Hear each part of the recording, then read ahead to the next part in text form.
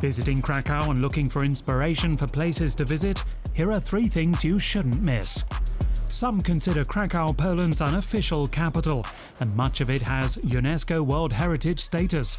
Plus, almost a quarter of its 800,000 inhabitants are students, making Krakow a very colourful and vibrant place. There are over 200 cafes in the city, 40 museums and 125 art galleries. Krakow's huge market square dating back to the 13th century is an absolute must-see for any visitor. Spanning 40,000 square meters, it's one of the largest medieval town squares in Europe. Take a stroll and soak up the fantastic atmosphere. And definitely stop by the Renaissance-era Cloth Hall, dating back to the 16th century.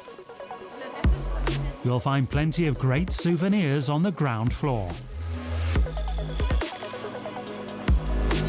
Its upper floor houses Poland's National Museum, which showcases masterworks of Polish art from the 19th century. From April to October, you can also visit the Tower of St. Mary's Church to watch Krakow's famous trumpeter play the so-called Enamel every hour on the hour. The bugle call has an historic origin dating back centuries.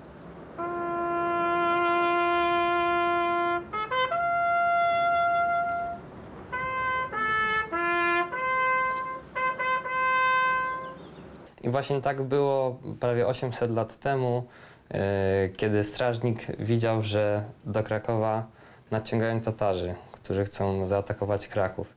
Dzięki niemu on zagrał melodię, która obudziła mieszkańców i dzięki niemu udało się zamknąć mury miasta i obronić miasto.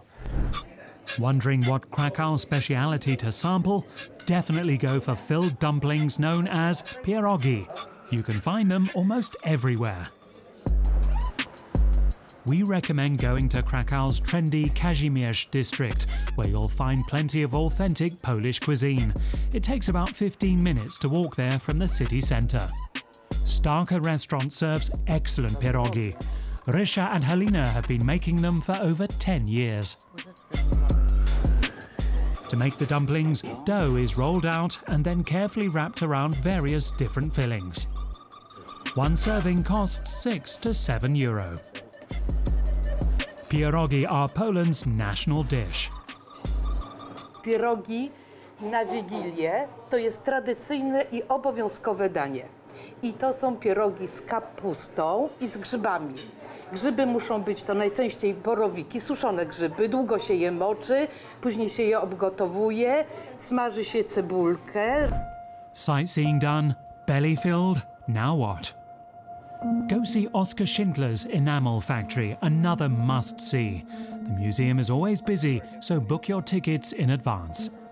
Entrepreneur Oskar Schindler saved about 1,200 Jews from the Nazi death camps by employing them here at his factory. The story is told in Steven Spielberg's film Schindler's List. The exhibition paints a detailed picture of Krakow during the Nazi occupation and shows that although Oskar Schindler saved many lives, he remains an ambivalent figure. First of all, he was a member of the Nazi party. Then, when he came to Krakow, he was running a business, taking Jewish property to get his personal advantage. But still, he could abandon these people and did all his best to save their lives.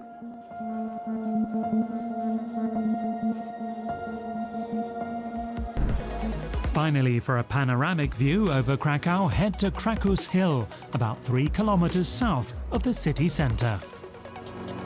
For more videos like this, subscribe to our YouTube channel.